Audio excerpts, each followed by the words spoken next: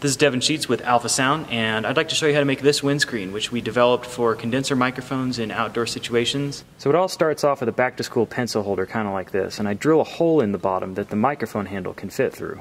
I take and I make a foam fitting that's about like this, and it's got these slits in the top. So here it is with the foam on it. You can see the hole drilled in the bottom. So next, take the microphone and shove it through the slits, and the handle will actually come out the hole on the other side.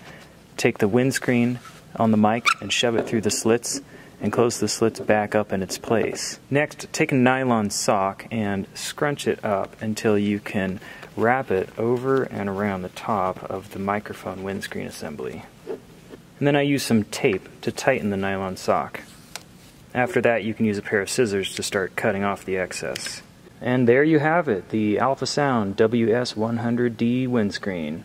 I just made that number up right now.